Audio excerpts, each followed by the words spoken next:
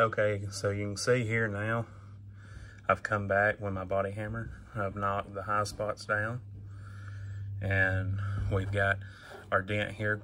Got the primer grinded off of it. Here's our body hammer that we use for knocking them spots down. And what we'll be using is a Harbor Freight dent puller. And what you have to do is, I didn't realize it until the other day when I was using it, but your area of your dent, all the primer, paint, everything has to be took off of it, because the end of this right here is what grounds to your body.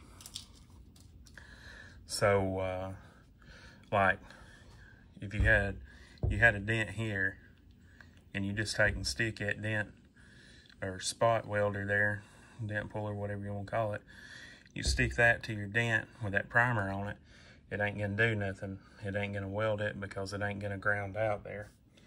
So I just thought I'd share that for anybody that needed to know. But yeah, give me just a second. We'll shoot some studs into this and start pulling it.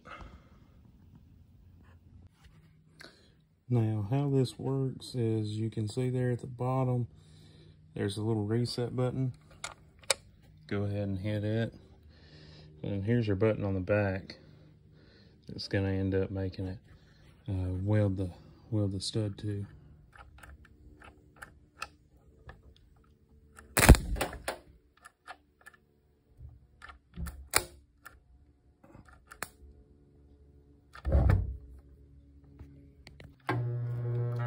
So you can see it welding it now. Then you just pull it off, and you're good to put your dent puller on there. All it does is it's kind of hard to do one-handed, but this goes in the end like it. And right here you got a little thing that you twist, and it'll let it go up on there so far. Then you just spin it back, and when you spin it back, it locks on there.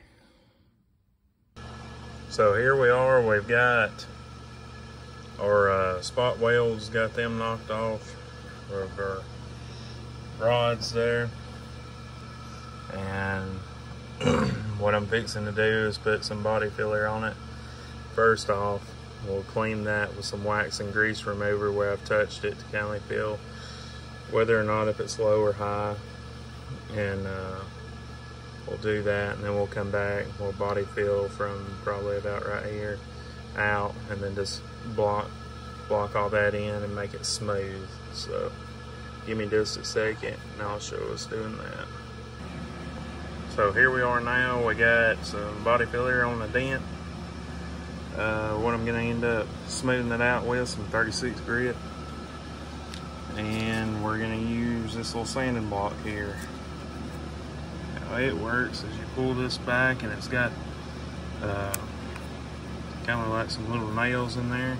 You stick your paper in that end, then on the opposite end it's got the same thing. You stick your paper in right there, and then it just clamps down, and the bottom of it sticks to the block. So anyway, give us just a second, we'll have that sanded, smoothed out there.